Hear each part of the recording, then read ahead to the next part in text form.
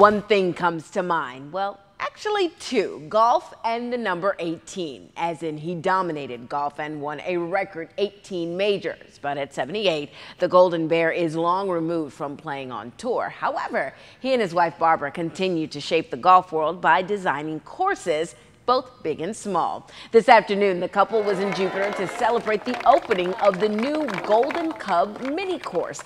Children and adults had the chance to hit the greens and experience the first mini golf course crafted by Nicklaus Design and named after the Golden Cub character created by his wife Barbara.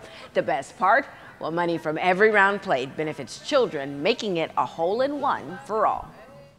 Not only is the golf course going to be a lot of fun, but whatever, it's supposed to be $1 a round donated to our foundation, which goes to kids. It goes to the hospitals and to different projects that we're involved in. And it's, you know, that money is very important to these kids. There's a lot of kids that have benefited greatly from what has happened, and we're very proud of that, and we'll be very proud of this too.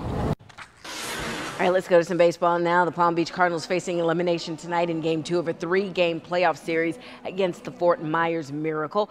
Beachbirds trailing 2-0 in the third, 2 aboard for Kramer Robertson. He actually moves them both into scoring position with this sac bunt. Then moments later, Irving Lopez at the dish, and he gets the Cardinals' first run of the game. He goes deep on this fly ball to right field, and it's deep enough for Stephen Trosclair to tag up and score on the sac fly. But that, however, would be the only run the Cardinals could muster.